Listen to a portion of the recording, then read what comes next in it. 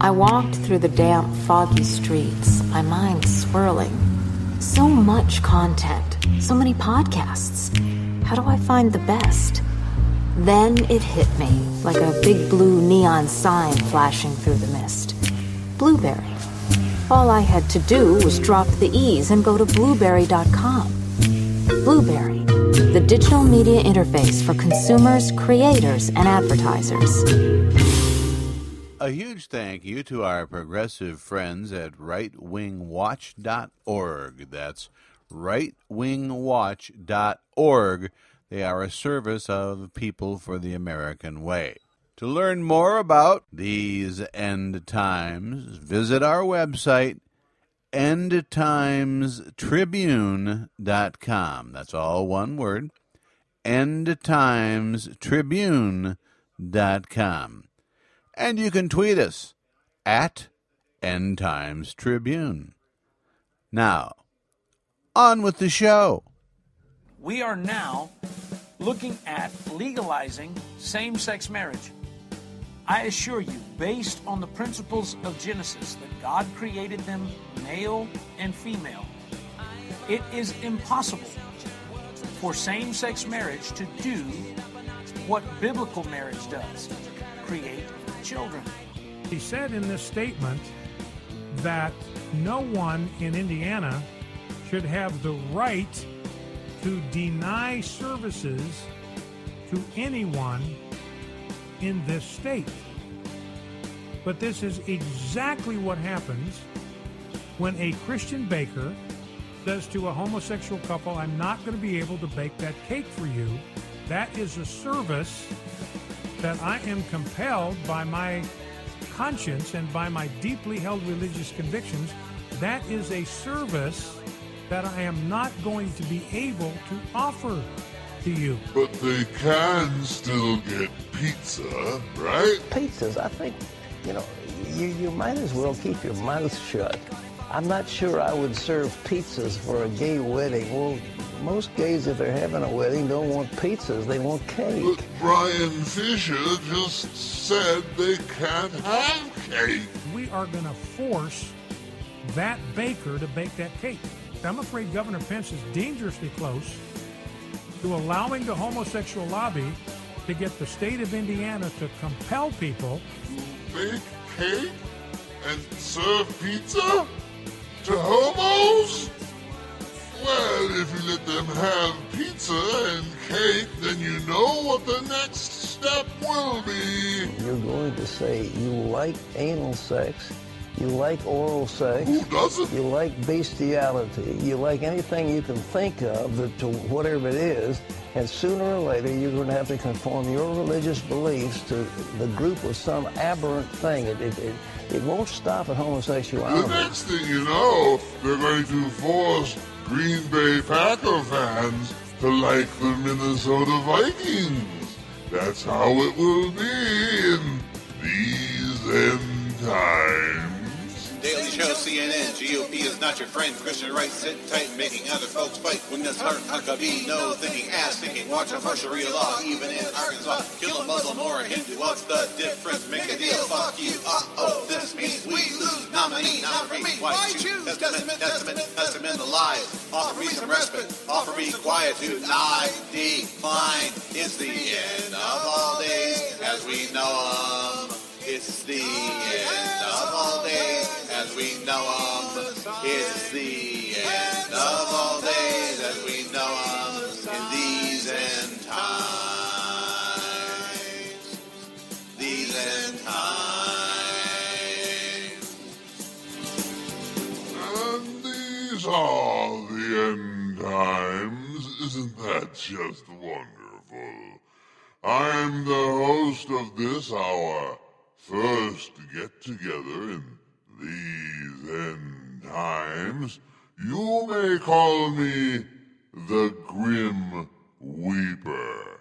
And you know Pat Robertson believes that giving cake and pizza to homos at weddings is one small step away from calling your little Yorkshire Terrier over to your lap and giving that dog a bone.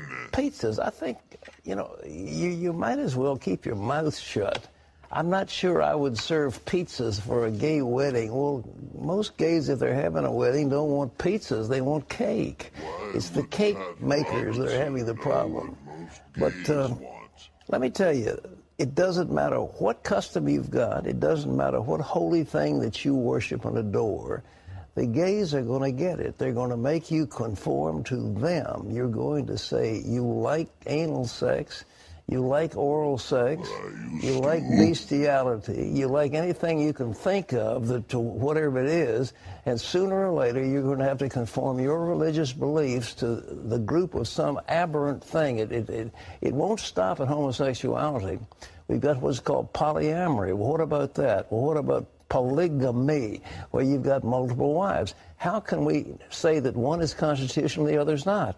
And then, as you say, what's so terrible about having sex with animals? Well, that's going to come next. You watch it down the road, and Christians are going to be saying, well, you're intolerant, you're trying to mitigate against these nice people who like dogs. What's wrong with you? Now, what's wrong with somebody that wants 10 wives, 5 wives, 4 wives? Didn't the ancient biblical patriarchs have numerous wives? I seem to recall. What's wrong with you? The Muslims have 4 wives. And the latest thing, of course, we've known about it in the Quran. They don't like fornication. As a matter of fact, they'll stone people, kill them for fornicating. Oh, and the good people of the Judeo-Christian tenet never did that, did they? Looky here, boys. We got us one of those prostitutes. Oh, you know what the guards are supposed to do? That's right. It'll go a lot easier on you, honey, if you just lay down and accept the fact that you're about to be pounded to death by handfuls of rocks, okay? All right, everybody, get your rocks over here. We got a pile of rocks. Come on, get them. We're going to stone the whore. Who is that?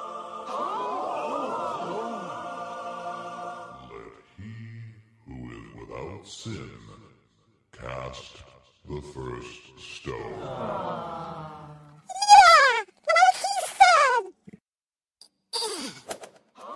That was the first one.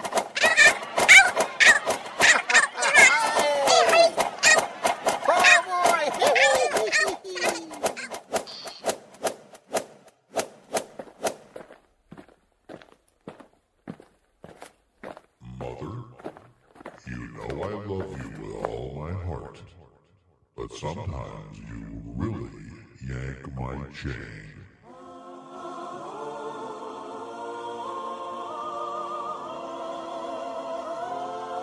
I'm sorry I lost my train of thought there for a moment. Pat Robertson was saying that Muslims are going to stone people who commit fornication. But at the same time, if a guy sees a woman and he's attracted to her and he's not married to her, he will say, I want to get married to you. And so they perform a quickie ceremony. She becomes his wife. They perform sexual acts together.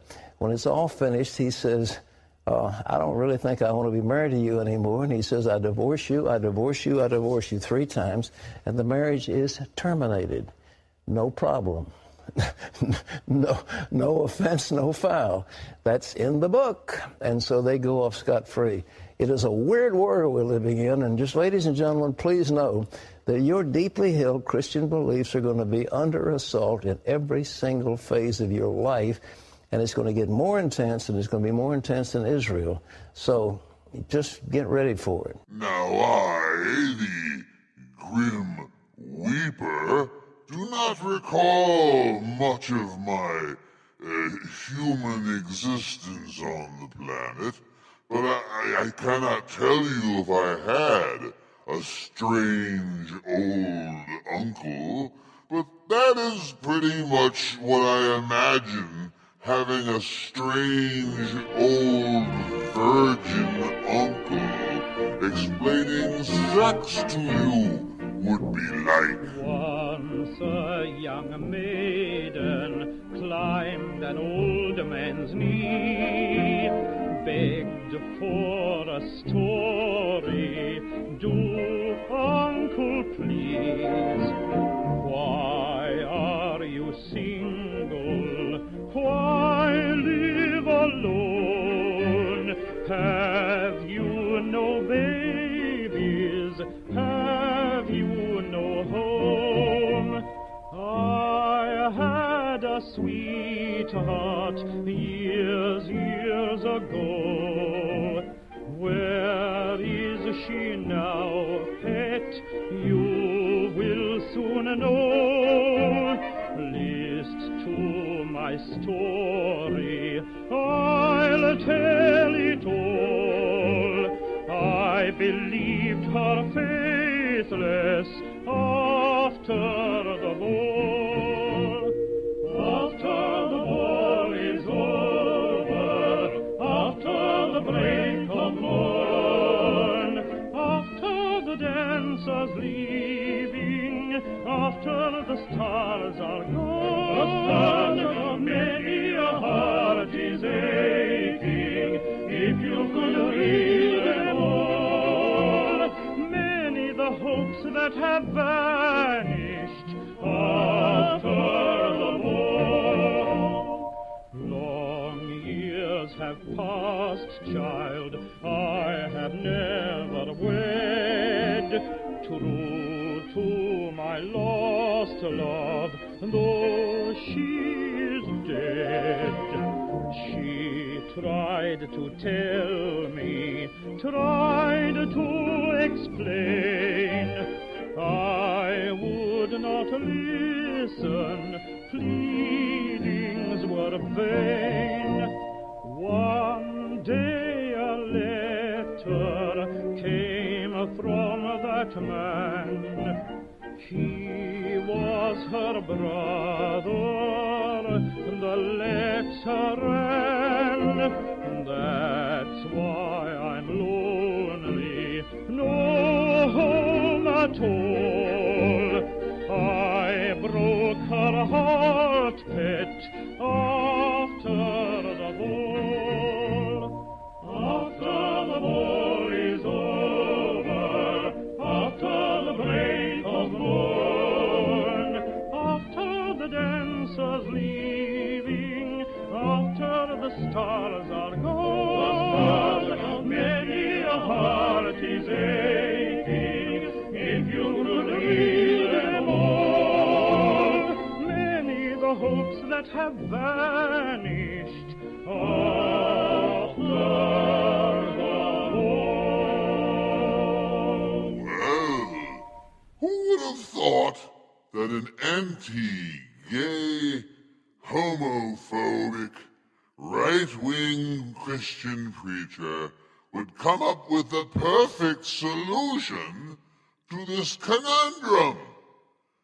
Bake the cake, deliver it, and then proselytize. If you're a baker, let's say, yeah, I will bake your same-sex marriage wedding cake. I will bake that for you, but I am going to preach the gospel to you the whole time I'm doing it.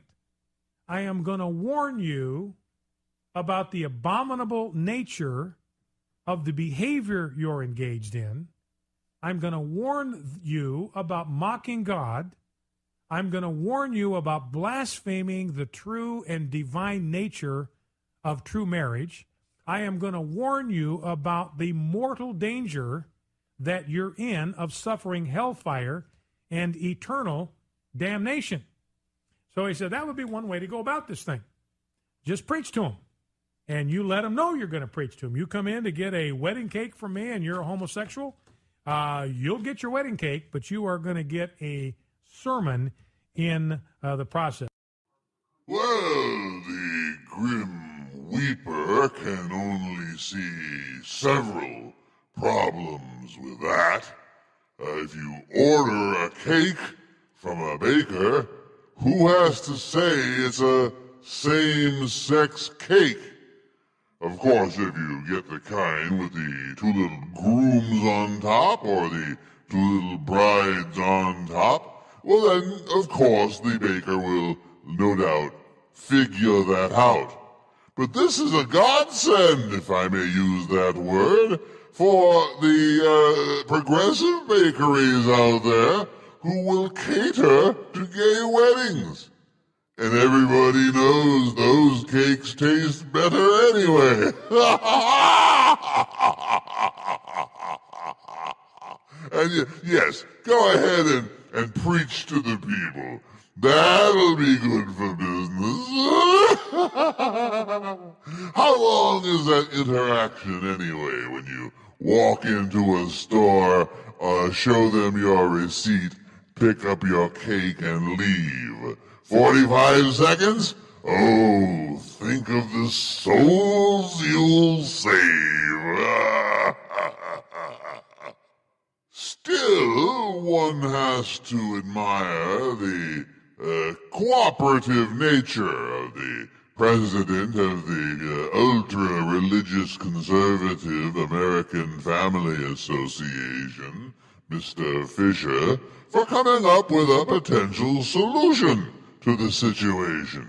He wasn't quite as, shall we say, understanding the last time he spoke on the subject. He said in this statement that no one in Indiana should have the right to deny services to anyone in this state. But this is exactly what happens when a Christian baker says to a homosexual couple, I'm not going to be able to bake that cake for you. That is a service that I am compelled by my conscience and by my deeply held religious convictions. That is a service that I am not going to be able to offer to you. I'm afraid I'm going to have to deny you that service. So when Governor Pence says we are not going to allow anybody to deny anybody services in the state of Indiana, he just said the signal that he sent is we are going to force that baker to bake that cake. I'm afraid Governor Pence is dangerously close to allowing the homosexual lobby to get the state of Indiana to compel people, even though this is not what Governor Pence wants to do. I'm afraid the language is going to lead to this, to compel people to provide labor against their will. What do we call it when people are compelled to provide labor against their will? Involuntary labor. What do we call that, ladies and gentlemen? That is involuntary servitude. That is slavery. That is something that is forbidden by the 13th Amendment. No, it's ironic that Reverend Fisher would put it in that context of slavery, forcing a business to serve someone because of his deeply held religious convictions forbid him to do so. That's forced labor. That's slavery. Now, suppose there's a baker there in, let's just say, some little town in southern Indiana who belongs to a religion that has strongly held beliefs that black people should not be allowed to marry white people. Would it be all right with Mr. Fisher if that baker refused to bake a cake for that family? Would it be all right for that baker to decide his deeply held religious convictions mean that divorced couples cannot remarry, or that a person who was once divorced is biblically forbidden to remarry? Would it be all right with Mr. Fisher if the baker decided to run down a list of biblical abominations with each customer? Say, that looks like barbecue sauce on your shirt. You weren't consuming pork, were you? It says in the Bible that is an abomination. No wedding cake for you. And look at you with your mixed fabric outfit. Polyester and cotton and rayon and nylon and God knows what else. You know the Lord commanded that the mixing of fabrics was an abomination to him. No wedding cake for you. And how far should this be carried?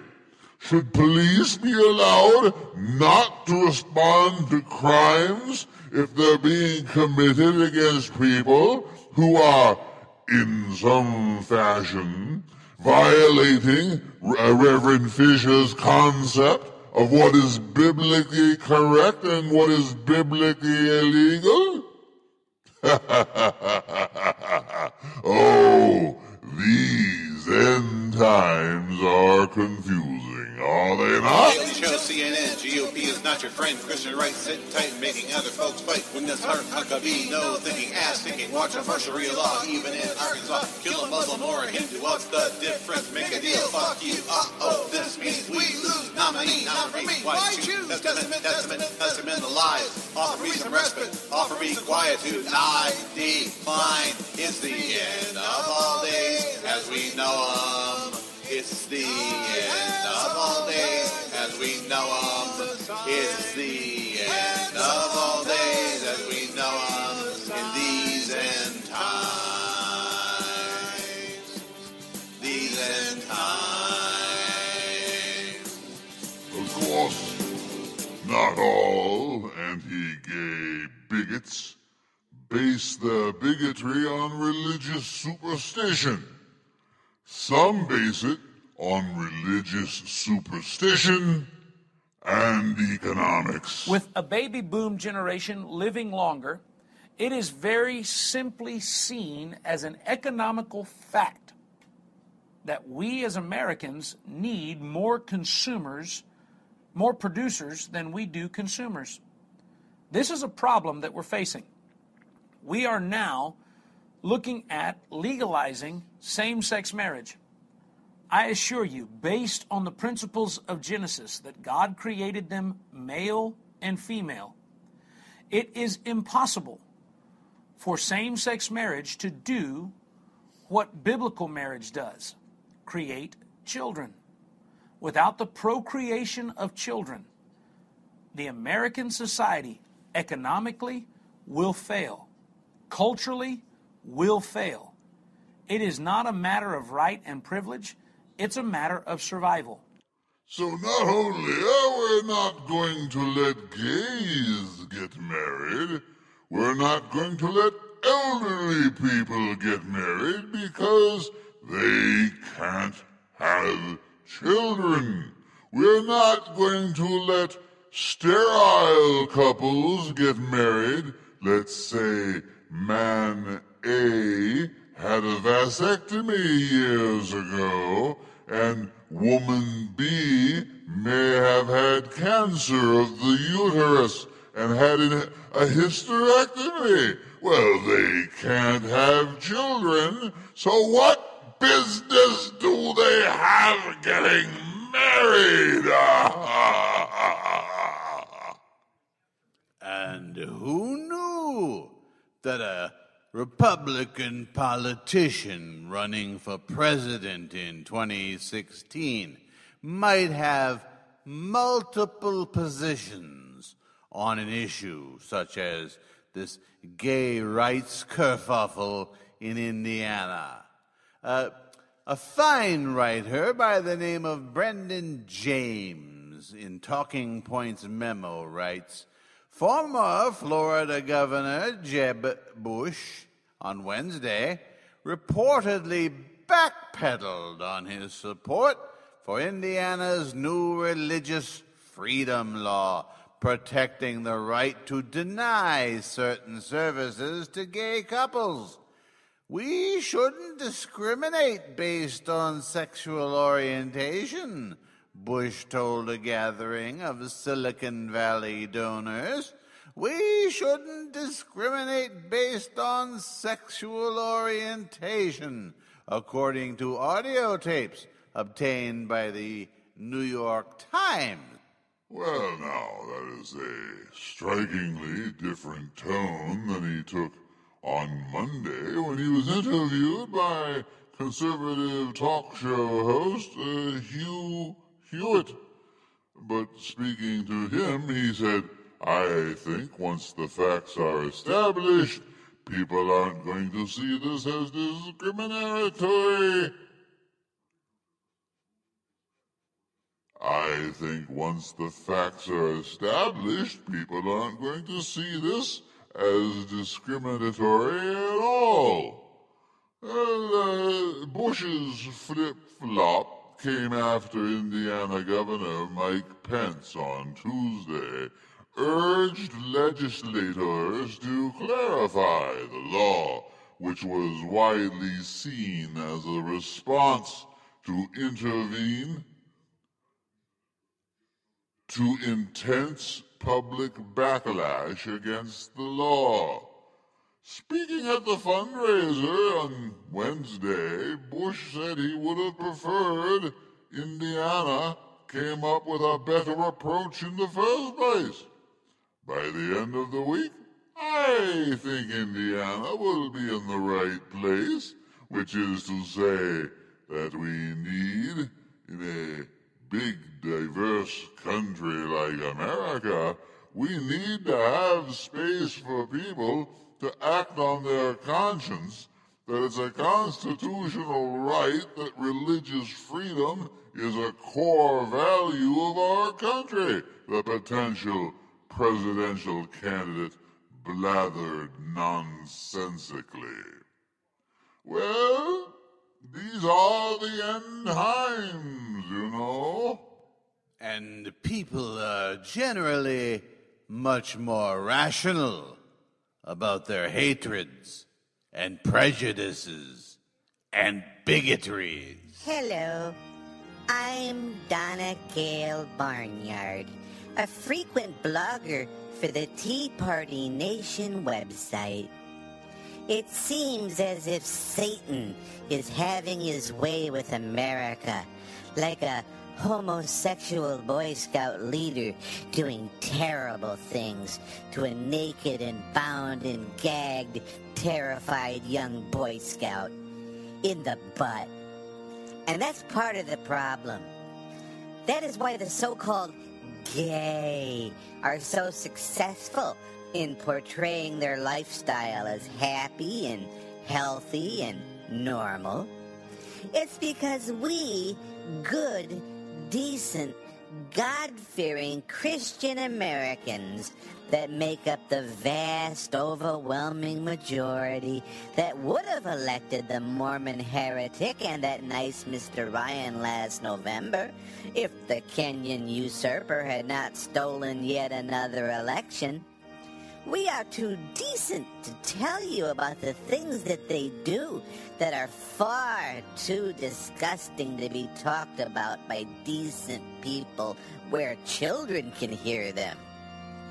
Did you know that homosexuals urinate on each other? It's true. It's part of some sort of initiation process, I think, like dogs marking their territory. A newly inducted homosexual must be urinated on by a circle of homosexual men. I'm not making this up. You can find instances of this all over the internet on sites that I will in no way share with you, for they are far too revolting to actually exist. Did you know that they play with each other's poop? That's also another fact that is well known among the homosexual community, but never discussed in polite society. So when your son comes home from his next Boy Scout jamboree, make sure to pay close attention to his fingernails. Look at them closely. Sniff them. If they smell like poop, then you will know. Better yet, pull your child from the Boy Scouts this instant. Lock them in a room until they are 18. Don't let them have any contact with the outside world except for a television that only broadcasts Christian TV networks. Then, when they're 18, don't let them join the military, since Obama has already outlawed normal, upright, heterosexual, like God intended people from joining. No, sad to say, nothing but homos in the armed services now.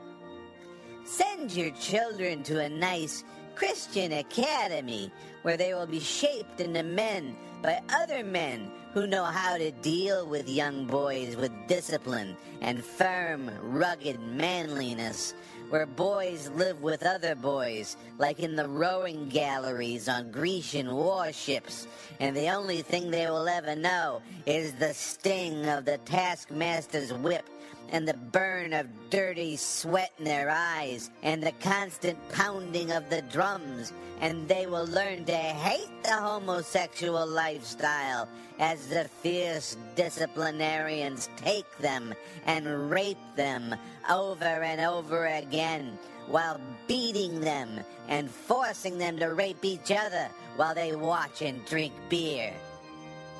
Goodness, I think we need to turn the air conditioner up a bit. At any rate, there is scientific evidence to support everything I say. The National Institute for the Elimination of Homosexuality issued a study saying that homos are responsible for nearly all sex crimes involving children and homosexuals. And the Institute for the Blaming of All Pedophilia on the Homos cites its recent studies that prove 100% of all pedophilia is caused by homosexuals. So you can argue with me, but you can't argue with science. Now, armed with the facts, ask yourself, do you want your son coming home from the next Boy Scout jamboree soaked in urine with his fingernails reeking of poo? Or do you want your child to grow into a morally straight, normal young man who beats up sissies? I think we all know the answer to that one, don't we? This is the Grim Weeper, and you've been listening to the first episode of These End Times. Don't worry, it'll all be over soon.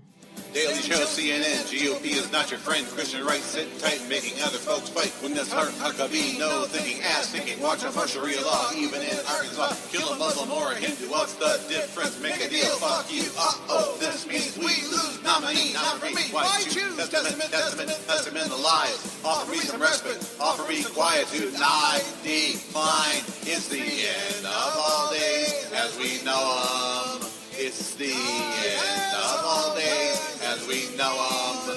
It's the end of all days as we know them. In these end times.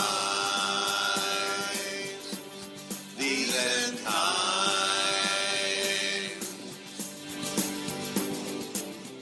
This podcast is part of the Blueberry Network. Blueberry.com is where listeners and podcasters come together. Check it out at blueberrywithnoease.com. And a tip of the hat to REM for the fair use, copyright use of It's the End of the World as We Know It. At least the music thereof. The lyrics were written by yours truly. And to our friends at rightwingwatch.org for the sound clips. To learn more about these end times, visit our website, endtimestribune.com, and tweet us at endtimestribune. That's at endtimestribune.